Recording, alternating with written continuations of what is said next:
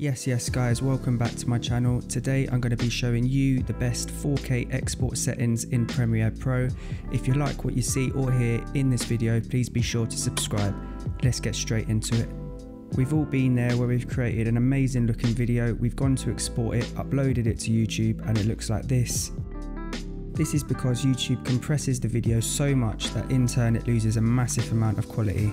We can fix that adjusting a few settings when we go to export, so your video goes from looking like this to this.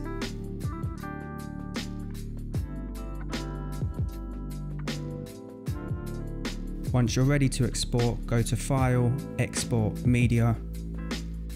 When the export settings box pops up, we want to start from the top and work our way down. So starting from the first drop down box, Format, we want to make sure that this is H.264. Underneath that you've got Preset, you want to change this to Custom. This is because a lot of the settings we're going to be changing will be custom to us. Underneath that you've got Comments, leave that blank, go down to the next, Output Name, click on that, choose the location you want the file to save to, change the name, then press Save. Back to our settings screen. If we look at the two boxes underneath the output name, export video, export audio, make sure these are both checked. Underneath that we've got a summary box, leave that now, we'll come back to that later.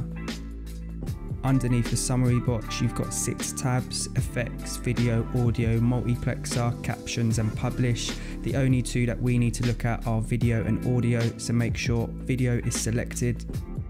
Starting with the basic video settings, width and height, you want to make sure this is 3840 by 2160. If it's not, uncheck the box next to it, this will allow you to change it. Underneath that, frame rate, make sure this matches up with your sequence settings and of course what you shot in. If you need to change it, uncheck the box next to it. Field order, make sure it's progressive. Aspects, make sure square pixels 1.0. If you need to change any of these, again uncheck the box next to it, it will allow you to change it. TV standard, based on where you are in the world. NTSC for the US, PAL for Europe, parts of Asia and Australia. Underneath that we've got render at maximum depth. This is a key box to make sure it's checked in this process, so definitely make sure this is checked. This is basically going to overall make the quality of the video better, especially in high contrasted scenes like skies or bright lights. So we're done with the basic video settings, moving to encoding settings. Performance, make sure software encoding is selected. Underneath that, profile, make sure this is set to high and the level 5.2. If you need to change any of these, again the box next to it, just uncheck that and it will allow you to change it.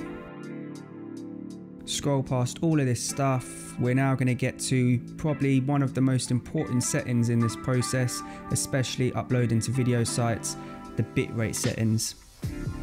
So what is bitrate? Bitrate basically means the amount of data that's processed every second. So the higher the bitrate, the higher the image quality, the lower the bitrate, the lower the image quality.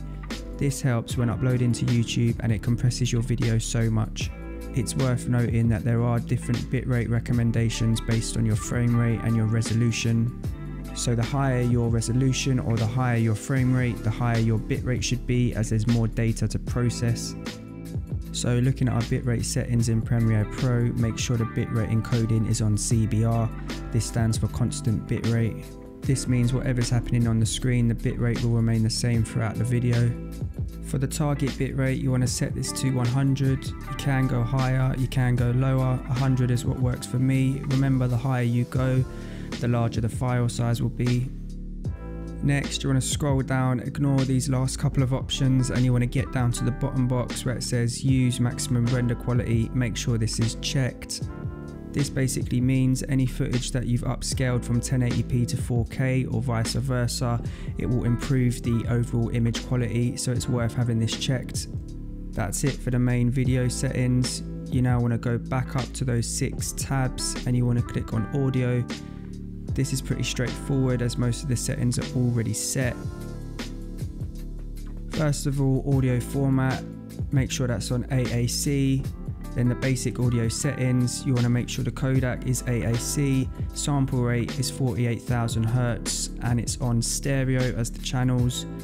Audio quality, obviously that's going to be high, don't know why you would want it anything lower than that.